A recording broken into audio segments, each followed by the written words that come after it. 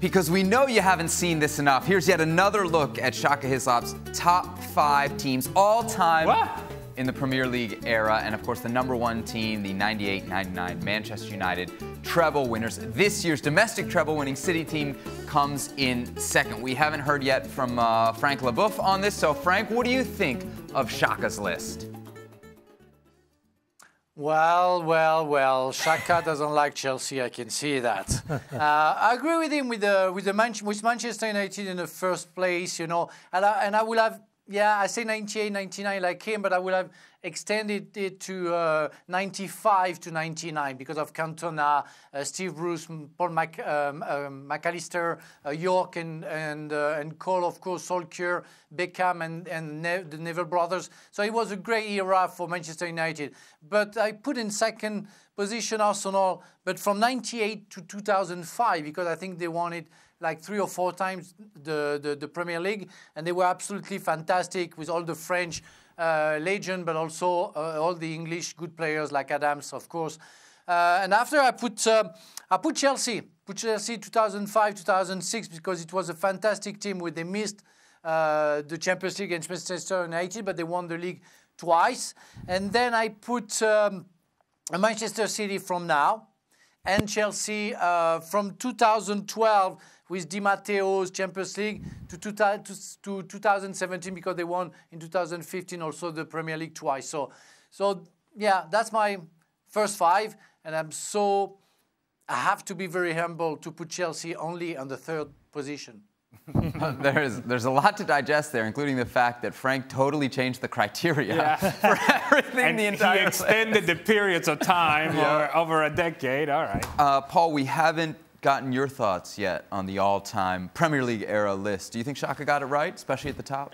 Look, I think we're splitting hairs, to be perfectly frank. I mean, some of the sides that we're talking about were absolutely incredible football teams. You know, what they achieved was remarkable. You know, talk about City this year, to go toe-to-toe with Liverpool and get the points total that they've got. I think they lost 1 game, was it? It's absolutely remarkable. So I think we are splitting hairs. It's been such a joy to watch the teams over the years. I think Sir Alex's team that Shaka's got in #1. I mean, they were a fantastic group of players, incredible team spirit, fighting to the end, entertaining football. But I've also got to tip my hat to the Arsenal. I mean, the Invincibles, they were incredible. Never lost a game in the Premier League. I often have a conversation with Stevie Nicol. I said, do you think, you know, the team will get beat this season? And you know, why would you talk to Stevie Nicol? Well, honestly, you know, because he's been right in the mix of doing back-to-back, you know, Division 1 championships as it was in the old days. It's difficult, and when you have a manager that has got his players in the right position, as Sir Alex did, as Klopp has this season, as Pep Guardiola has this season, it's so difficult to split them. But I will go with Shaka. It's very rare that I agree with Shaka, but I will go with him one. But I'm going to go with this year's City too. Did you notice that when Frank was breaking it down, the first couple of choices that he made... Chelsea. Well, no. He goes Manchester United and said, well, but I'm going to extend it to 95, 96, you know, Cantona, of course. And then he went to Arsenal and was like, well, because from this year to that year, because all the French superstars. And I'm like, all right, okay. Well done, Frank. Apparently, if you're French, you got a chance well in Frank's done, Frankie. Well done, lad. Paul, not to pick at your argument, but a little bit. This year's City team had 19 more points than the 98-99 United team. That doesn't count for anything? Of course it does. I've got them second. But, look, I keep telling you, you're not listening to me. We're splitting hairs here. This is a very difficult question. Look, everybody has their own particular favourites. I'm trying to be non-partisan here by saying this is a very difficult question. Right.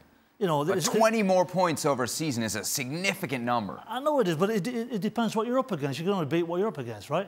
And, you know, United were very entertaining. They fought till the end, Fergie time, last 6 minutes, they're banging goals and so on and so forth.